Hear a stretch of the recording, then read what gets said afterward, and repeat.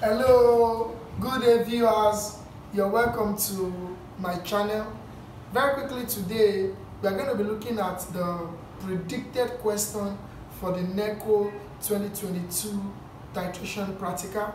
If you are new to this channel, you are in the right channel, you are new to this channel, just click on the subscribe button there so that you can get educative and informative videos when it is posted. So if you are new to this channel, you are a chemistry teacher, you are a student, if you are new to this channel, you are in the right channel. And I'm trusting God that this channel is going to help you as far as chemistry is concerned. So for my subscribers, let me say a very big thank you. Thank you for sharing the videos. Thank you for the comments. They are wonderful, they are motivating. God bless you guys. I love you. So very quickly today, let's see what we have for 2022 Neco volumetric analysis. That's the chemistry practical. And please, I want us to pay attention. I have said this so many times that if you follow what is being taught on this channel, if you adhere strictly to what is being taught on this channel, you will not find all these external examinations difficult. You can check previous exams. Most of the questions we predicted were 90% correct as far as those questions are concerned. I have said it earlier before now that this question I am about to actually solve here, this predicted question, we are not saying it is the same question that will be coming out on that day. Okay, we have been lucky for so many years. We have been predicting the exact question, but we are not saying this is the exact question.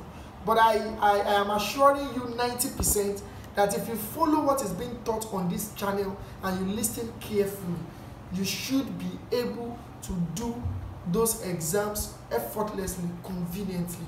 You can check comments in the previous videos that was posted. They have been wonderful. So please pay attention, take your pen, listen attentively, watch the video to the end so that you can see how the question is going to come and how you can tackle them. So I'm trusting God we are going to have an exciting moment now as far as this question is concerned. So let's see what I have for us for today. This is a predicted question for the YL. And what is the question? We are working with, as per the question, we are working with HNO3, and this is a base now. If you look at this is a base that they did not actually give us. They omitted some values because they said S2CO3. We don't know what the X is like. So they might be giving you, giving you your HNO3. I have said that so many times in my titration practical. You will always be giving a particular value to get the unknown they are giving you. Very, very sure. So they cannot omit the two. No, it's either the standardized one, you use it to look for the one that is unknown, either of the two. But this is just a predicted one. I'm feeling like they might ask us to actually do this. So the question is, A is a solution of 9.3 gram per dm cube of HNO3. B is a solution containing 1.05 gram in 250 centimeter cube of X2CO3. Put A into the burette and titrate against 20.0 centimeter cube or 25.0 centimeter cube portion of B using Mentier range as the indicator. All these things will be provided in our various centers. So let's quickly get to work. Put A into the burette. So this solution A to be labeled in your center. This is my solution B. This is my solution A. This is my solution B. Just follow the instructions. They are not difficult questions. Put A into the burette. So I'm putting A into the burette now. Following the instructions carefully. Putting A into the burette. Putting A into the burette. Okay, so we have A in the burette. Let's check it so that it will be on the 0 mark so that we don't have issues. Let me adjust this a bit. Let me adjust this burette a bit. Okay, so that I can just run. Okay, so I want it to be on my 0 mark. Okay, I hope this is clear. So we are on the 0 mark. Very quickly. So what do? Let's have our table, our burette readings now. Our burette readings in centimeter cube. Okay. Let me use my other mark.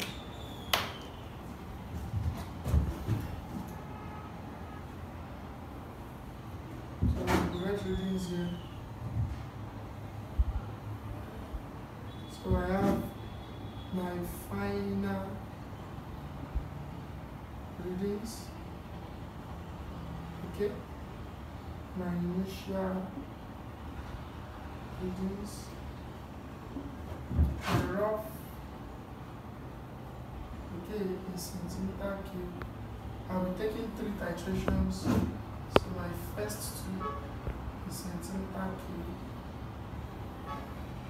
and my second, I'll be running 3, so 1 will be for my rough and 2. So I have my final. Please tabulate. Very, very important. There are marks for these. Make sure you tabulate them there. I have my volume of acid used. I hope I clear. Okay. So I have them like that. Okay. So I have my initial readings now. You can see that on the 0, the 0 mark. So before I start titration, very important, don't forget, they said using methyl orange as the indicator. So let your indicator be on your table. What is the indicator? That is methyl orange. And your volume of pipette too. Very important, let it be recorded. The volume of pipette, that's 25 centimeter cube. That's the volume of pipette I'm using. Is either 20 or 25. I'm using 25. So let's get to work now. So 0, I remove my funnel. Very important. That's one of the precautions. If you have been used to my channel, you should have known that. So very quickly now, this is my base. Pipetting 25 of these. So let's quickly pipette.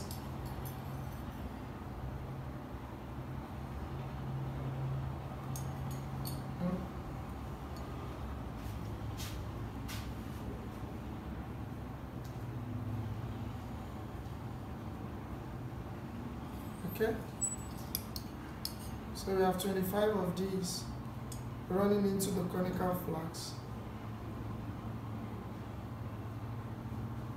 I hope you are following. There's nothing to worry about. That's the reason why on this channel we do it step by step. So this is my methyl orange. I want to add 2 drops, 2 or 3, but I'm using 2 drops. So this is 1. And this is the second one. Okay. You can see that now. So let's start our titration. So I'll stop until when I see a change in color. You can see this is a light yellow. You can see that now. So let's see. So a change in color means it has neutralized. So let's see.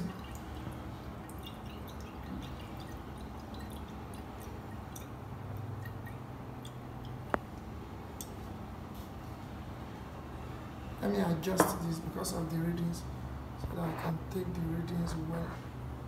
Okay.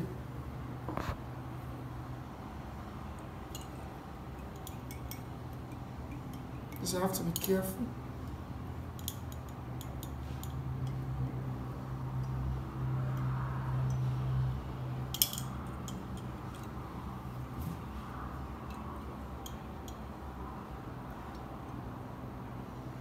Careful. Careful. You can see that now. Very interesting. So I have 13.70.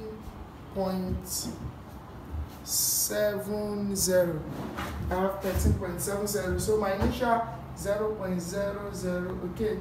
Well, so my final readings is 13.70. Very quickly. So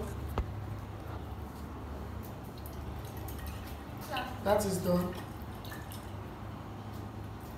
Let me just put it here. Okay. Let me wash it a bit. Let me just. So swirl the flax.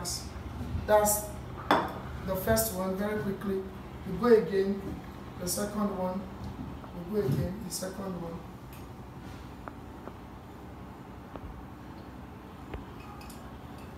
Go again, the second one. Very fast. You have to be time conscious. Okay? Running it down.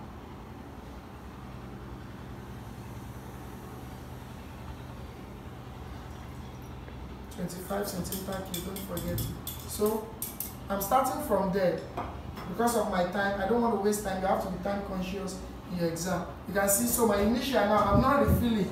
If I have refilled, the initial will still be 0.00, but now I'm not refilling. So I'm starting from this very particular point, which is 13.70. Because if my first titration is 13.0, the volume of my burette is around 50. So can you see that? So I don't need to refill because of time. So I just have to start from there. So with this, I have my 2 drops. I have my 2 drops.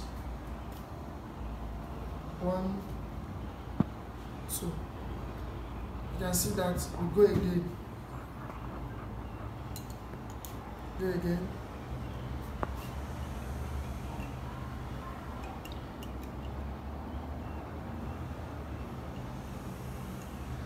Gently. Use this a little faster.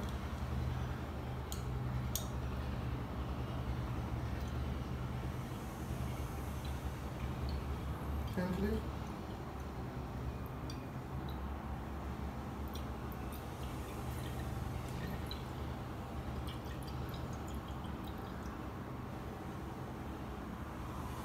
Gently. When you are seeing you have to be gentle. You know, and see that you see it about changing, then you can add in drop. Now you can see I'm adding in drop so that I don't exceed the end point. Drop. You can see that. Okay, you can see that. So I have just this. Okay. Very correct. I have 27.10.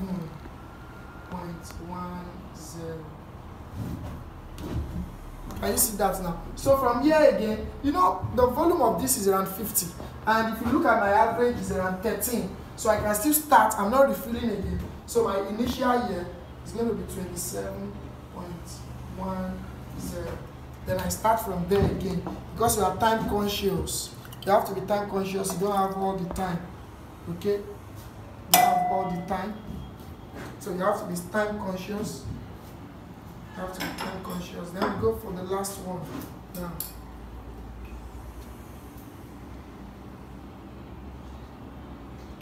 You have to be time conscious. Because you are doing 3 questions. So you don't need to take a whole lot of time doing this. Okay? So I go for the 3rd time.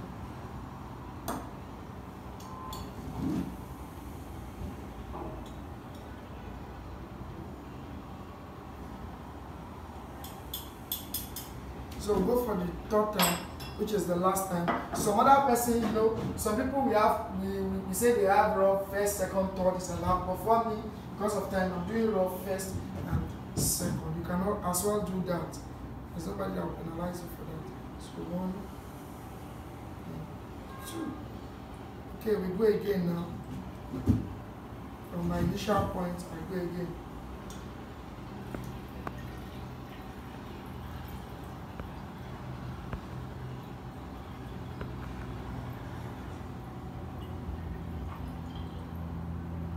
Careful.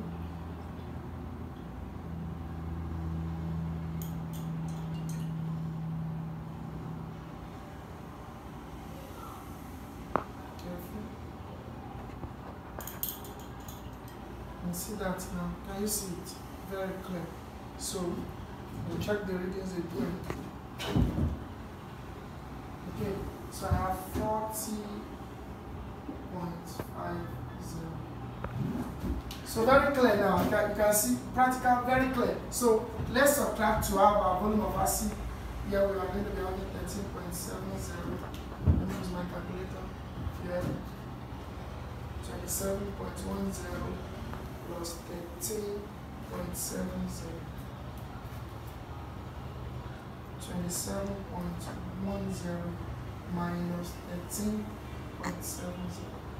Yeah, I have 13.40. 10.40. I'm going to do this one too. 40.50 minus 27.10. I have 13.40. Okay. So from here now, what do we do? Very quickly, the question says, calculate your result and calculate the average volume of acid used. So I want to calculate my average volume of acid used. So I'm using these two because it's a bit far from them, so I'm using this. So I have 13.40 plus 13.40 divided by 2. So my average volume of acid used is equal to, that's 13.40 plus 13.40, that's 26.80 divided by 2. So my average volume of acid used definitely is going to be 13.40 centimeter. Please pay attention to your units. Very, very important. Pay attention to your units. Very, very important. Okay, we move to the next question. They said, from the result and information provided, write a balanced equation for the reaction. They didn't give you equation for this reaction. Okay, and they said the reaction is between HNO3 and a triazocarbonate. Very important. The reaction is between HNO3 and a triazocarbonate. And if you remember, one of the chemical properties of acid is that they react with triazocarbonate to liberate what? They liberate a salt, they liberate water, they liberate CO2. So it is that knowledge of that you use in writing the equation, because this is missing, definitely. So, but you will only get the equation of the reaction if you understand the chemical properties of acid, and that's what I've said. Their reaction with triazocarbonate. When they react with triazocarbonate, definitely NO2 will be liberated. So I can say the equation now for the reaction, which is Roman figure 1 now. The equation is between HNO3, the aqueous form, okay, plus X2CO3 in the aqueous form to give. So let's see this now. This becomes, can you see? We have, this is a triazocarbonate now. I hope you are following. This is a triazocarbonate. So we are going to have this plus, so this representing the X, the element we don't know. So we're giving us CO2 plus H2. This will be gaseous. Okay, so from there, let's balance the equation. Is the equation balanced? Hydrogen here is 1, hydrogen here is 2. So we can balance this equation. Okay, so let's see now. Hydrogen here is 2, hydrogen here is 2, balance. Nitrogen here is 2, nitrogen here is 1. So we can add 2 here. Let's check again. Very important. That's the reason why they are giving you the equation to balance properly. They might be giving you. So hydrogen 2, balance. Nitrogen is 2, nitrogen is 2, balance. Oxygen is 6. 3 times 2, that's 6, plus 3, that's 9. Oxygen here is 3 times 2, 6, plus 2, 8, plus 1, 9, balance. The X is 2, here, X here 2, is 2. Carbon is 1, carbon is 1, the equation is balanced. I hope that is clear.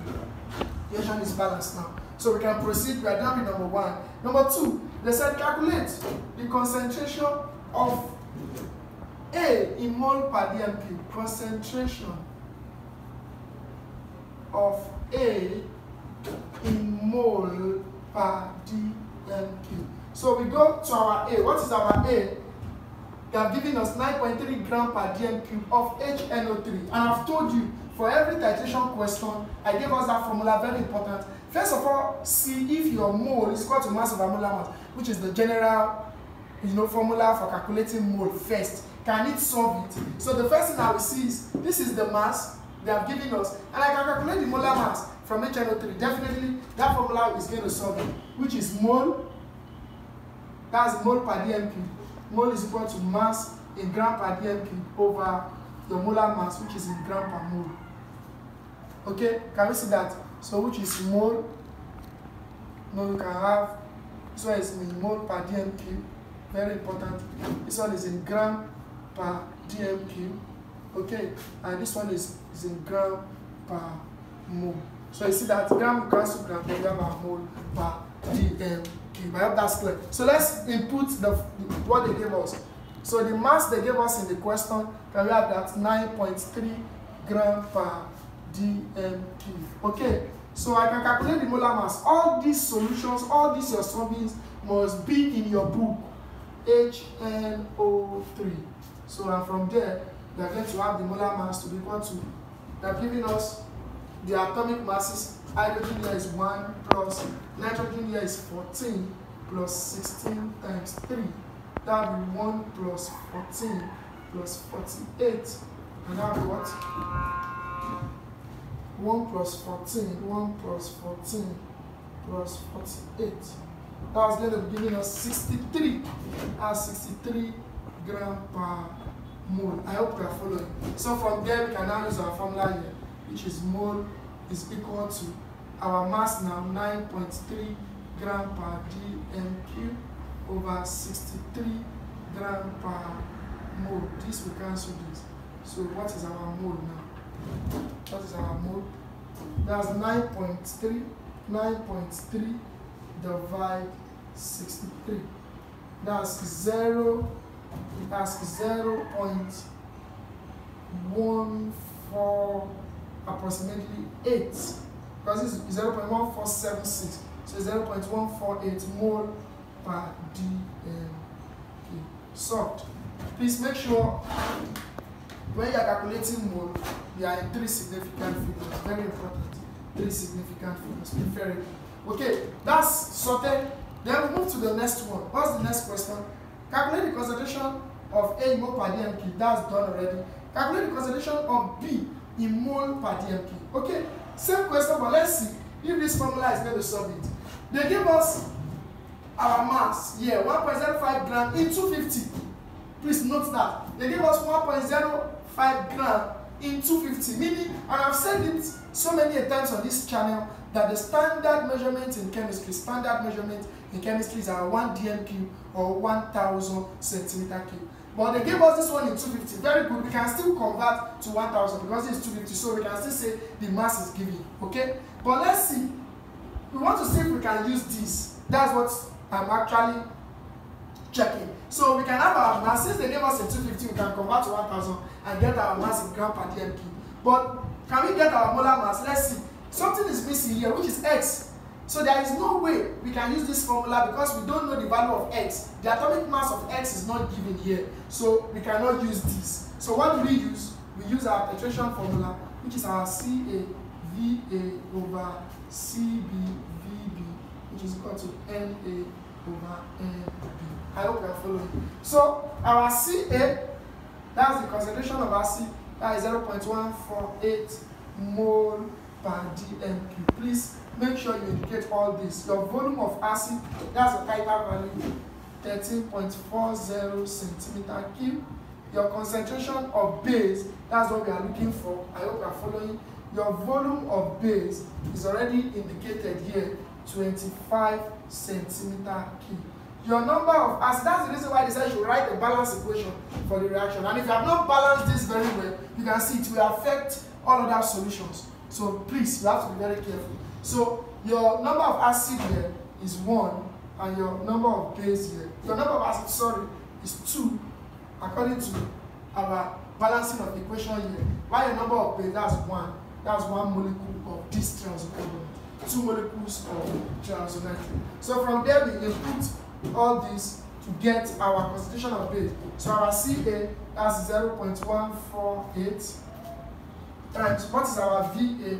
13.40 over, what is our Cb? That's what we are looking for, times, what is our Vb? 25 is equal to number of moles of acid here, that's 2 over number of moles of base, that's 1. I hope you are following.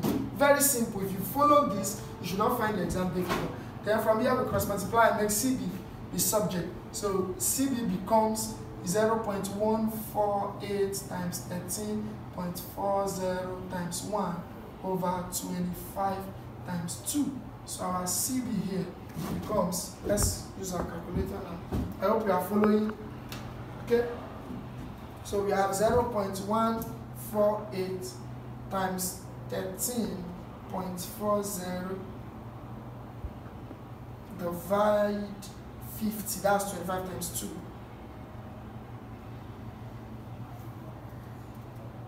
(0.148) times 13.40 divided by 50. So we have 0.039, let's approximate 97 mole per dmq. I've told you, please ensure that when you're calculating concentration, especially for these acids and base, that's within 3 significant figures. So that's 0.03966. That's what I have on my calculator. So I'm approximating to 0.0397 mole per dmq. That's sorted. Okay, concentration of B. That's sorted. Now, what do I have now? The next question. Concentration of this B in gram per dmq. Very important now. Concentration of B in gram. Permit me to wrap up this place. I expect us to have written this at home. But you pause the video to write the question so that you can do something on your own. Okay, so concentration of B in gram per dmq. That's the question. Concentration of B in gram per dmq. Remember in the question, they gave us 1.05 gram in 250. I hope you get that. In the question, do you remember? They gave us 1.05 gram in 250 of B. That's what they gave us. And I've said that so many times, several times. I've said that the standard measurement in the chemistry laboratory or when you are preparing a solution is 1 dmq. But now they are giving us in 250. So they are now asking us what is the concentration of B in gram per dmq. Look at this. This is gram per 250 centimeter cube. So they are asking us in gram per dmq, which is 1000. Because 1 dmq is equal to 1000 centimeter cube. I hope you are following. So I will now say from here, which is number 4, I will say 1.05 gram is in 250 centimeter cube. So in 1000 centimeter cube, I will have X. So we would have used the mass directly if they have said 0.05 gram per dmq. We would have used the mass directly without converting it to 1000. But now they have specified 1.05 gram in 250. You can do 1.05 gram in 500. You need to convert it back to 1000. So from here we cross multiply, and our X, which is our mass now, becomes what? Becomes 1.05 times 1000 over 250. Then what is our mass now? Let's see. 1.05 times 1000 divided 250. That's giving us 4.20 gram. That's 4.2. You can see that 4.20 gram per dm, which is what they asked us to do. Can you see that? Sorted? I hope you are following. Now, the next question says, that's why you have to be very careful when you are calculating when it comes to volumetric analysis, because one mistake can render all your solutions useless or wrong. One mistake can render everything. Imagine you did not get the equation of reaction. Definitely this will be wrong because you do not know the number of acid to base. So you have to be very careful when you are doing this, because one mistake can actually, can just rupture all what you have done or what you have been doing. So you have to pay attention to it. So the relative atomic mass of X now, which is figure 5 now. Relative atomic mass of X. Don't forget, they want us to get the relative atomic mass of X because what they give us for X is X2CO3. Can we see that now? So they want us to get the relative atomic mass because it's not even included here. You can see It's not included here because they know they want to give you to actually solve for it. So how do we get that? We know that our mole, the same formula there, is equal to our mass over molar mass. I hope you are following. Now we have the mole, okay, 0.0397. Can you see?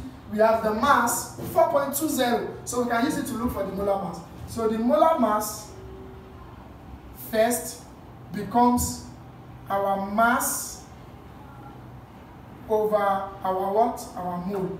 I hope you are following. So, and what is our mass? Please indicate it so that they know you know what you are doing. 4.0 gram per dm cube. What is our mole? Our mole is 0.0397 mole per dm cube. I hope you are following. So from here, let me change my marker. So from here, our molar mass becomes, what is the mass? 4.20 gram per dm cube, okay, over our mole is 0.0397 mole per dm cube. I hope you are following. So let's see what our molar mass is now. What's our molar mass now? Let's see. What's our molar mass? 4.20 divide 4.20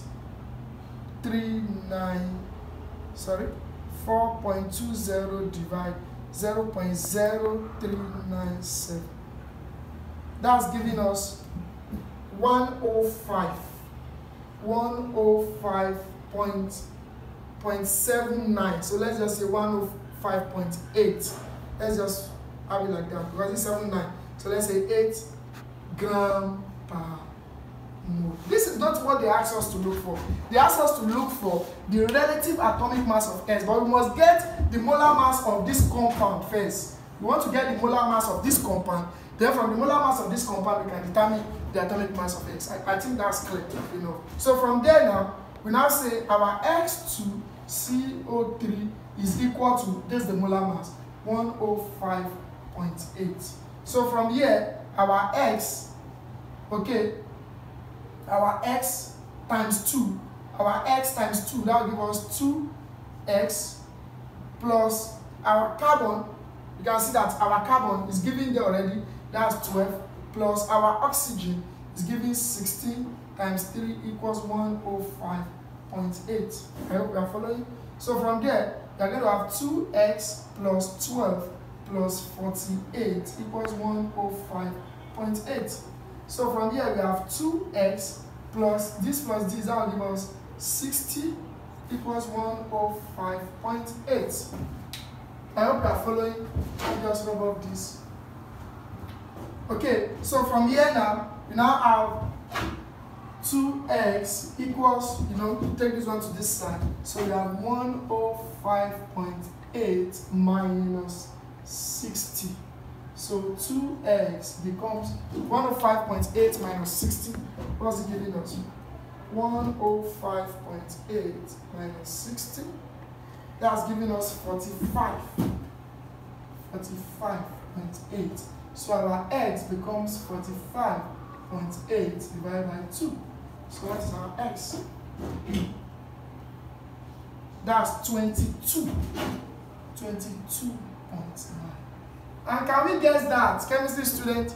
22.9. If the atomic mass of x is 22.9, which is approximately, if we're approximating to a whole number, that will give us 23. And what is the atomic mass of the element? Which element has the atomic mass 23? Definitely our X here. Is what? Is sodium. Sodium has atomic mass 23. Can we see that? So the titration is clear. The question is clear. For you getting 23, it means that your titer value is correct. That's the implication. It means that because if your titration is wrong, if your average volume of acid used is wrong, definitely you will not get 23. You will not get 23, or you will not even get answer closer or close to 23. And don't actually worry yourself. Sometimes you can have, human errors when you are titrating. Some people can have maybe 22.1. You can see some people can have 22.1. You are still closer to 23 because of course there might be human error from you titrating and stuff like that. But the actual answer is at 23, which can be 22.9, 23.1, 23.0, 23.3. You understand that? But just for you to see how this thing is done. The question can come in different form, but if you follow, if you really understand what I have been doing, then you should not find the question difficult. So that is that. So the next question now, they said volume of CO2 liberated at STP. Volume of CO2 liberated at STP. Definitely they will give you something like this. For this, you know, they will give you something like this MV, which is 22.4 DMP. They will give you something like this for you. Some of you that might not remember, which is molar volume. You know the molar volume of gases is 22.4 DMP at STP. So let's work out that question. Volume of CO2 liberated at STP. Let's work out that question. Okay. How do I get this? Please, you have to pay attention to this. Volume of CO2 liberated at STP. That's the next question. Volume of CO2 liberated at STP. How do I get that? If you check your question, they have not given you anything, or they did not give you anything as regards CO2. We call that stoichiometry. Yeah, we call that stoichiometry in chemistry. That's where you are relating, you are looking at the relationship between reactant and product. But what do I have, how do I calculate the volume of CO2 liberated at STP? Okay, now if you look at this, your CO2 will be liberated from this triazocarbonate. That's point number one. Your CO2 will be liberated from this triazocarbonate. So I can use the value of this triazocarbonate to get what they are asking me as regards CO2. So let's see that now. So the first thing will be the volume of CO2 liberated as STP from the equation of reaction. Okay, 1 mole of X2CO3 gave us 1 mole of CO2 gas. I hope that fact is established from the equation of reaction. 1 mole of this gave 1 mole of this. So if 1 mole of this gave 1 mole of that, it means that this is the concentration of this. It means that is 0.0397 of this. We give also 0.0397 of CO2. I hope this is clear. If 1 mole of X2CO3 gave 1 mole of CO2, it means that 0.0397 of S2CO3 we give 0.0397 of CO2. I hope that is clear. And we know, because we have given you your molar volume, which is 22.4 DMP. So, if 1 mole of this gives 1 mole of this, 0.0397 of this will give this. I hope that is clear. But we know that 1 mole, what they ask us is what? Is the volume, not the mole. But we want to relate our mole to molar volume. Because we know 1 mole of any gas is equal to 22.4 DMP. So 1 mole of any gas is equal to 22.4 DMP. We know that already. To be given molar volume is 22.4. So our 0.0397 moles of CO2, you can see the way I'm getting values for CO2 now, will be equal to X. So what do? I will cross multiply. My X becomes 0.0397 times 22.4. Let's see what our answer is. 0.0397 times 22.4. That's giving us our X becomes 0.88928. Let me just approximate. 889 DMP of CO2.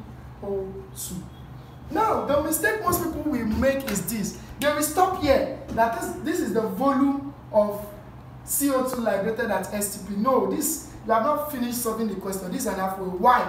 Because this is saying 0.889 DMQ, meaning that the triazocarbonate we used is 1 DMQ, which is wrong. We prepared 1 DMQ, but the portion of B we used for the titration is 25 centimeter cube. Please pay attention to this, please.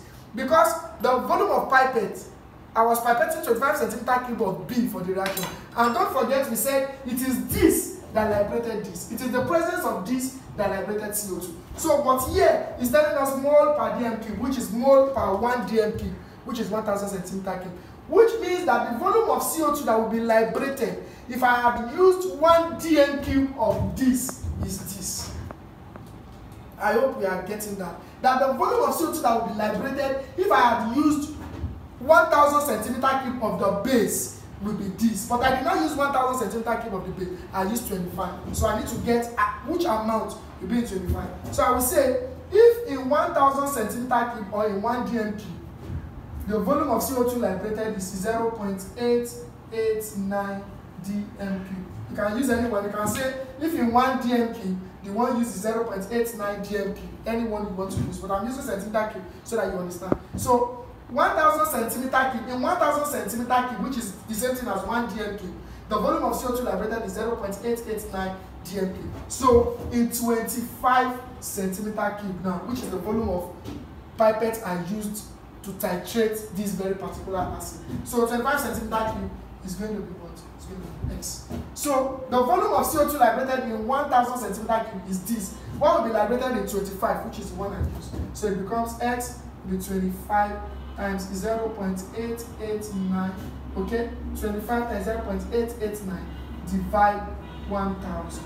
So from here, what are we going to have?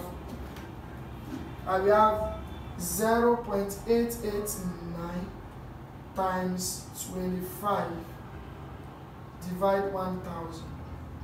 That is 0.0222 approximately now 222 dm. So the volume of CO2 liberated in 1 dm cube, which is 1000 centimeter cube, is 0.889 dm cube. But because I didn't use 1000 centimeter cube or 1 dm cube, I used 25, which is this, the volume of the pipette, the volume of CO2 that will be liberated. So volume of CO2 liberated at STP will be 0.0222 dm. That's the answer, which is this. So please, I want to encourage us. That's just it. I want to encourage us, if you are writing Neco, or even if you are not writing Neco, you are a secondary school student, please go over this over and over again. I have said it. If you follow strictly, if you adhere strictly to what is being taught on this channel, all those exams, you are not going to find it difficult. And that's the reason why I take my time to actually do the practical one after the other and predict likely questions that we're going to meet on that day. So the question you are going to get on that day might not even be as tough as this, okay? So please go over this over and over again. Take a pen, put something down, solve something. If you have any question, use the comment section box, the comment box to ask your question. I will reply as fast as possible, okay? During my lecture time, I will reply that. So please, I beg you, just take your time to check the video over and over again, watch the video over and over again so that you can get used to all these things. So if you have followed all this that I have taught you, then you should not find the question difficult. So if you are just watching this channel for the first time, please do well to subscribe to this channel. Click on the notification bell so that when I actually upload any video, you would be notified. We still have a lot of things that we are going to be doing on this channel. I'm going to take my time. Some people have chatted me, they've used the comment section, they chatted me privately for me to start the organic chemistry series. We're going to start that soon. Some people said we need stoichiometry, like the one we met here, okay, like they need me to teach stoichiometry. Just any topic you want me to teach, use the comment box section to tell me the topic so that I can make a list of those topics and start, creating content so that I can actually serve us better. I love you. For my subscribers, I love you guys. Thank you for the comments. Thank you for the prayers. Thanks for the word of motivations. I love you guys, and I will not stop doing my best as far as this channel is concerned. For the Neco student, I wish you success. That will be all for today. Love you guys. Thank you.